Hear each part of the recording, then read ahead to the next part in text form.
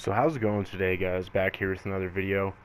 Today we're going to be ranking the top 5 promo pack drops this year so far in 2K22 Myteam.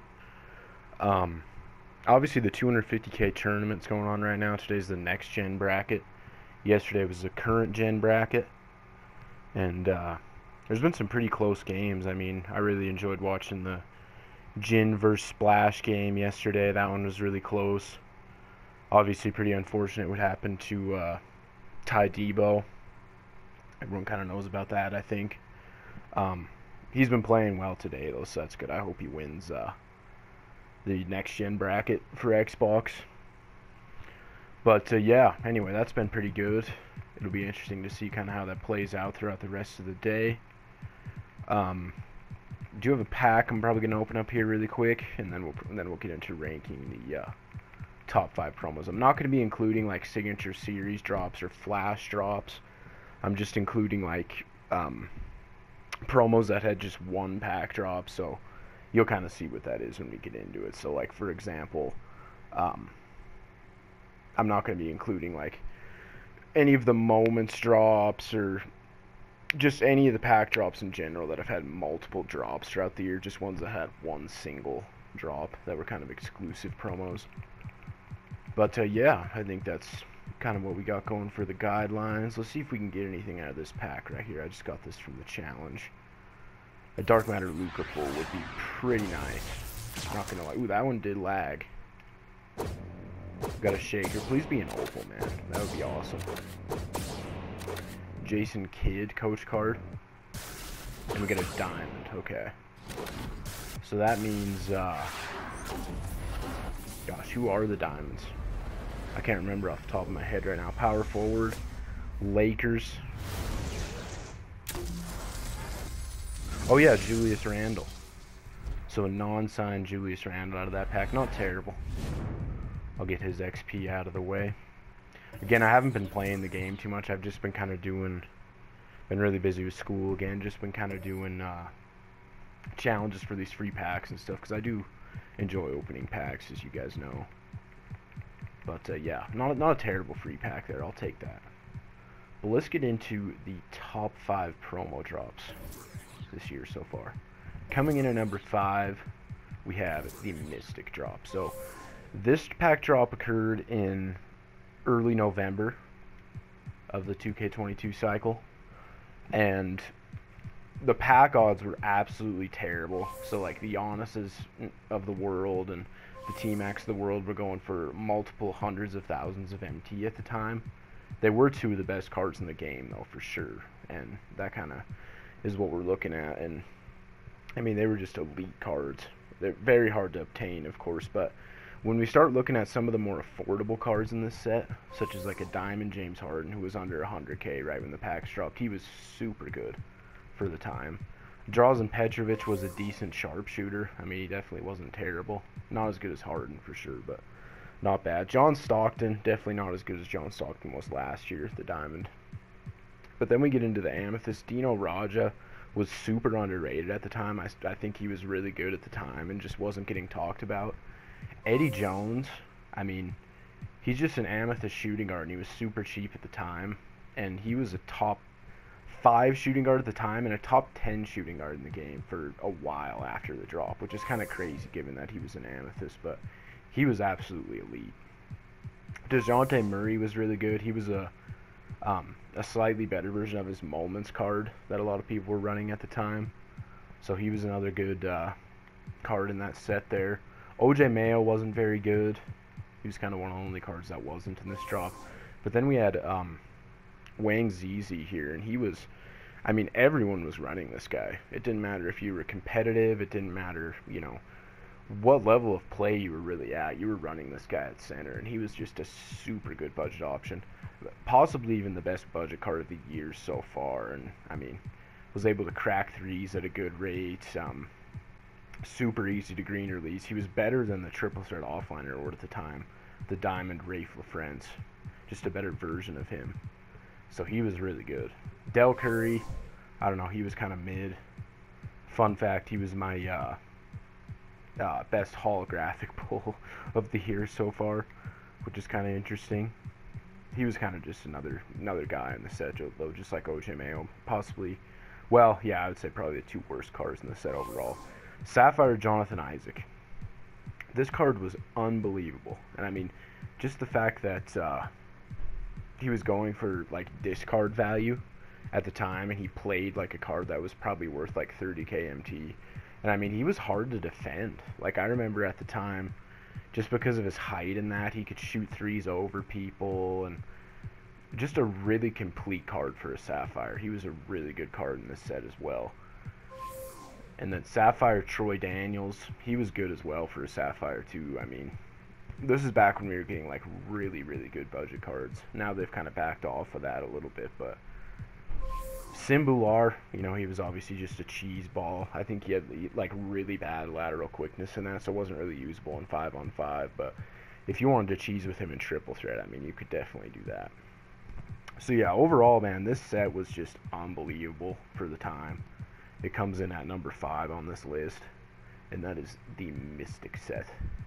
And then coming in at number 4, we have the Alter Ego and Alter Ego Masked sets.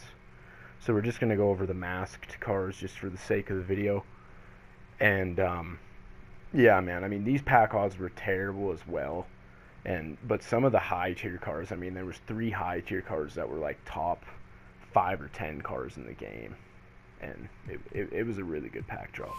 First of all, we had Dolph Schayes, who, I mean, he was definitely probably the best power forward in the game at the time when this set came out. This set came out, I think it was like October 30th.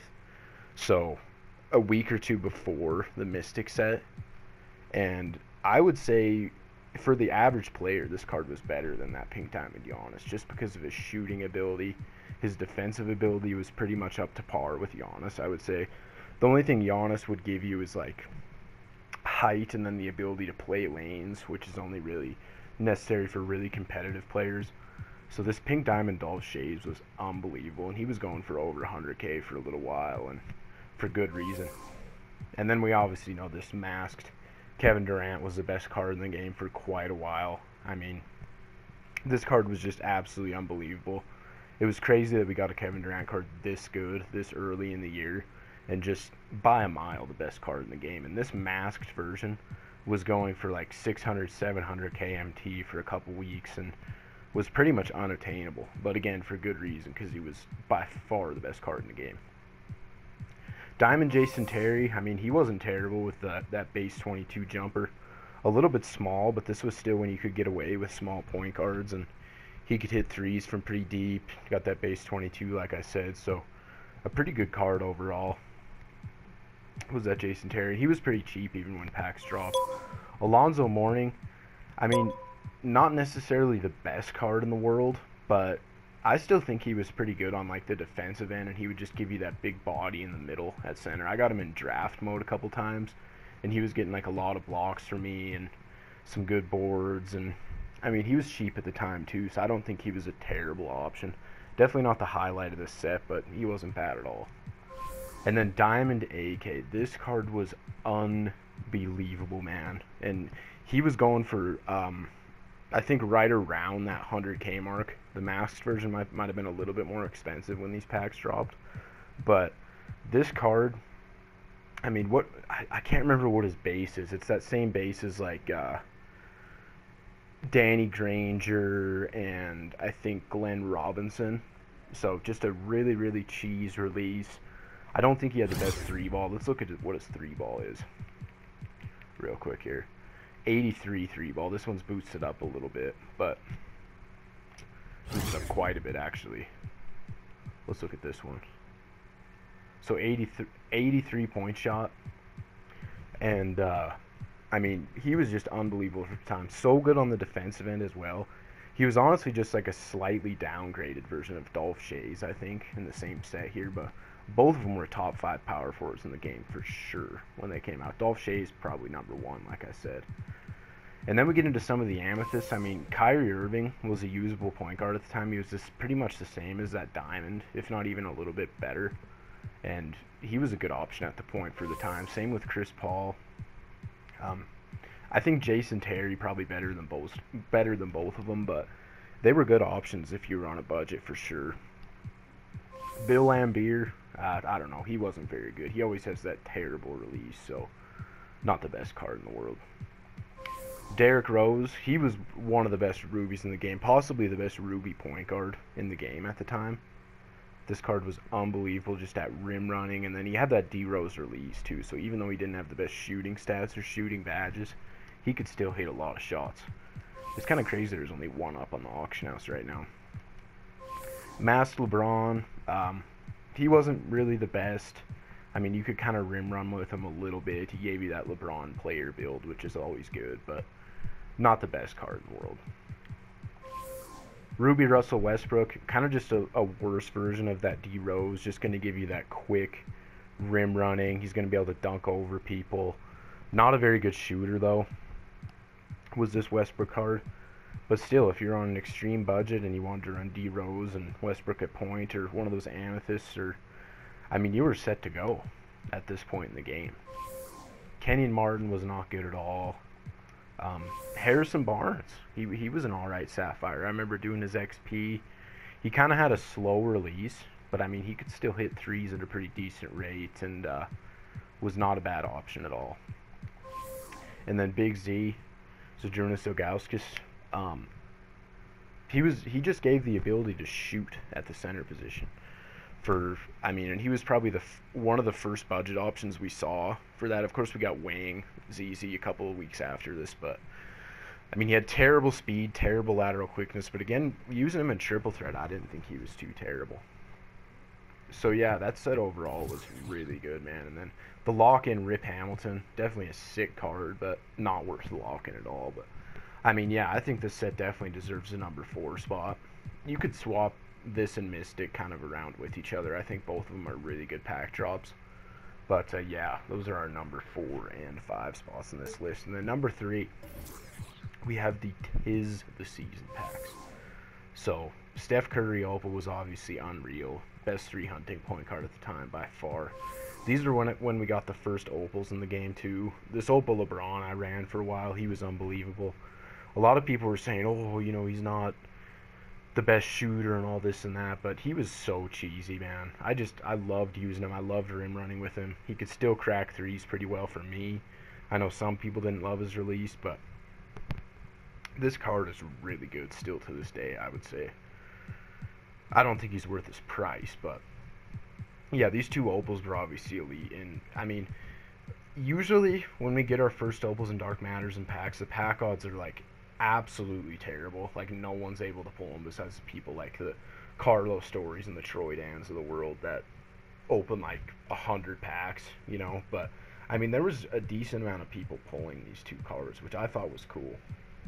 And then we get to the Pink Diamonds. Kawhi Leonard. Tell me there's none of them? Yeah, there's got to be some.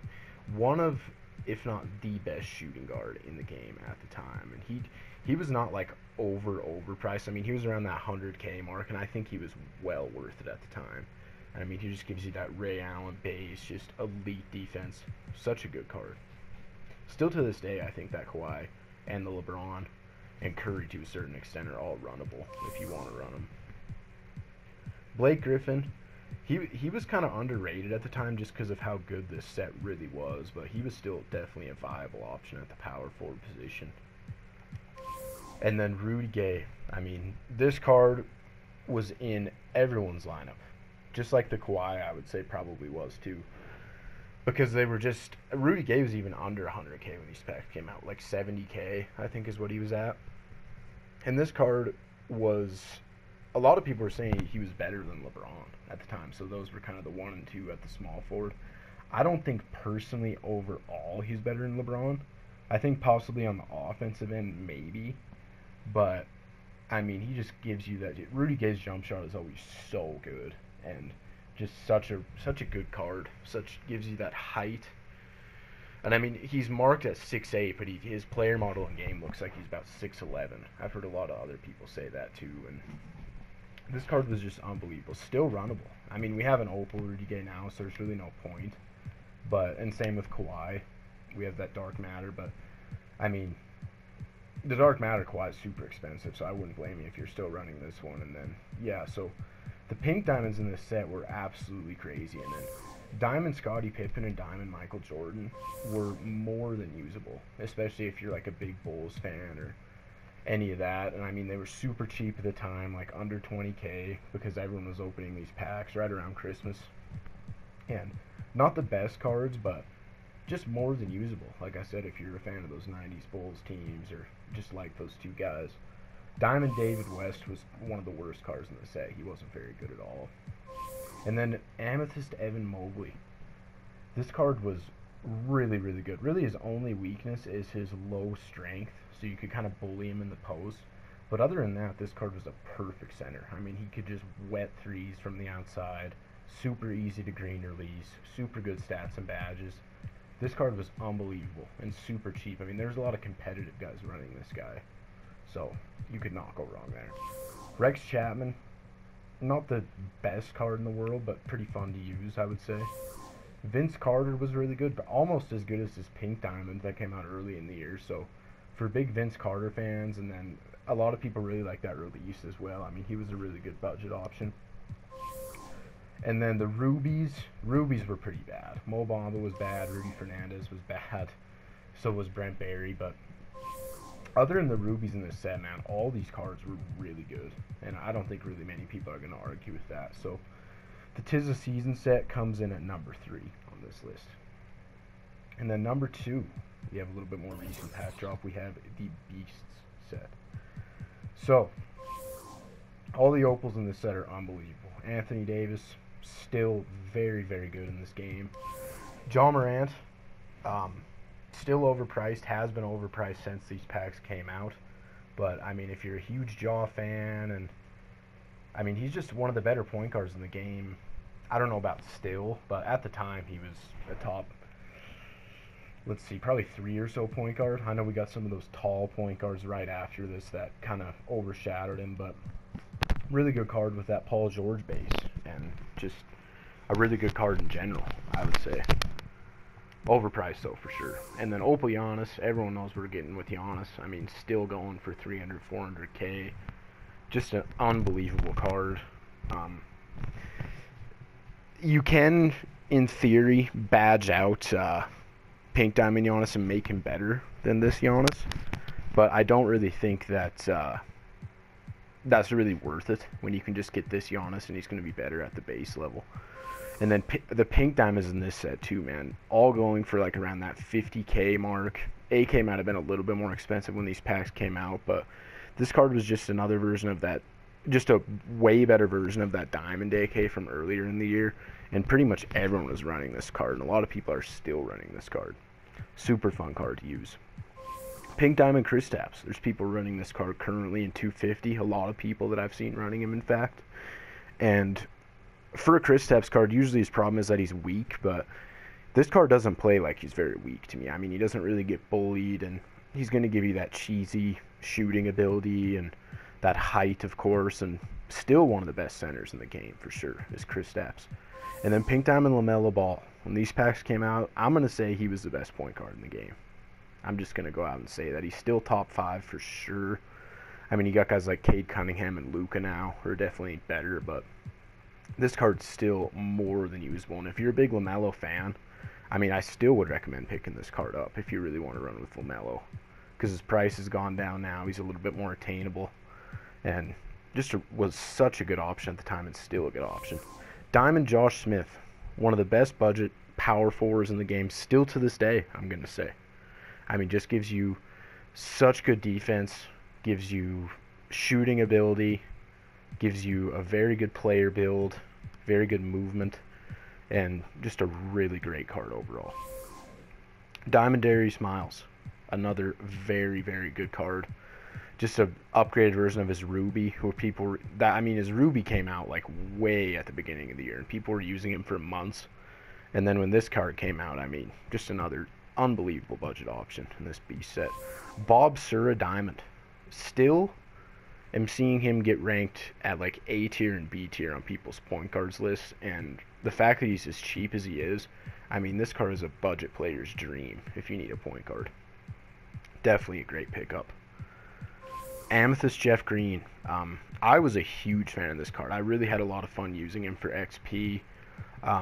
Really like his release. And again, just another really, really great budget option at that small forward position. Oscar Robertson wasn't very good. Probably one of the worst cards in the set. Thonmaker, I mean, he was okay. He's not as good as Thonmaker cards usually are, but he wasn't terrible. Isaiah Ryder, yeah, I'm not a fan of this card. I got him in like every pack, so I don't even want to look at him. Ruby Taco Fall, you know, he just gives you that cheesiness with that 7'6", 7'7" height, however tall he is. And yeah, man, this card's just a cheese ball. We all know what we're getting with Taco. Same with George Mirasan. Same deal, just cheesy height, and I mean, that's what he's going to give you, is just being taller, way taller than everyone on the floor. I mean, now we got Yao, so that's not necessarily the case anymore. But at the time, these two cards were just absolute cheese. So yeah, the B set comes in at number 2. That set was unbelievable. And coming in at number 1, we have the set that just came out a week ago. We have the Power Within set. So I got Isaac Bonga there. Been having some, well, I haven't used him yet, but I plan on using him a little bit for XP in that. Rui Hachimura and Thomas Bryant, both viable options at the Ruby tier. Let's actually start at the top. We've been doing that with all of them. So, Dark Matter Kawhi, definitely overpriced, but by far, I would say the best shooting guard in the game. No question about it. Oh, sorry. Dark Matter Shaq. I mean, we know what Shaq's going to give you. He's going to give you that huge body in the post. He's going to give you good defense. He's going to grab every single rebound, and he's just going to be a cheese ball. I mean, that's what we always get with Shaq. Really good card. Opal Scottie Pippen, one of the best value cards in the game. So many people running this guy in 250. Just such a good option. If you need a small forward, and you're at any level of play right now, any skill level at all, go and pick this man up if you got the MT. He is well worth it. Cade Cunningham, best point guard in the game. I don't know if Luke is better, honestly. I just don't. And, I mean, I'll kind of have to watch a little bit more 250 and play against these two a little bit more. But I think right now I would say Cade's probably even better than the Dark Matter Luka that came out today, just because of his height and his ability to shoot with the height. I mean, that is huge. Pink Diamond Pau Gasol, one of the best options at power forward right now if you're on a budget in the entire game. Just really, really great stats and badges. And I'm a pretty big Pau Gasol fan. I was going to pick this card up. I haven't yet, just because I haven't really been playing. But this card is unbelievable, man.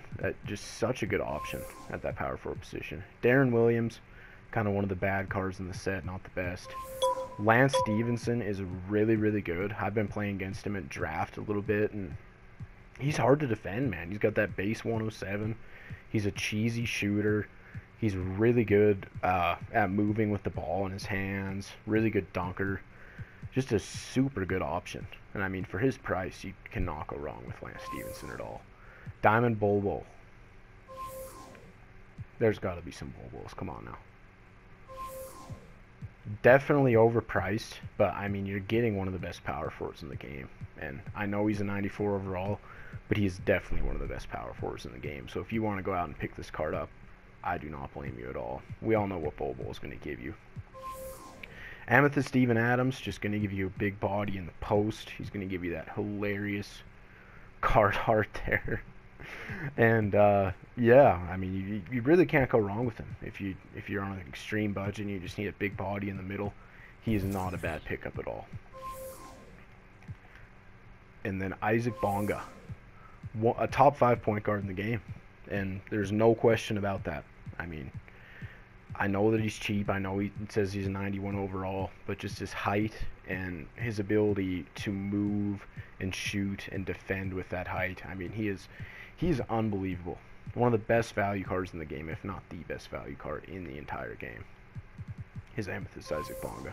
And like I said, these two rubies are usable as well, too, if you're on an extreme budget. So, the Power Within set, by far the best set we've gotten this year so far, in my opinion. I mean, the B set is not far behind, but yeah, man. Some of these promos we've been getting this year have been absolutely elite tier level. And, you know, just we've gotten some really good cards this year. It's been pretty impressive. So, Yeah, I think that about does it. That was a fun video to make. Hope you guys enjoyed it. If you watched all the way through, make sure to like the video and subscribe to the channel. And I will see you guys in the next video.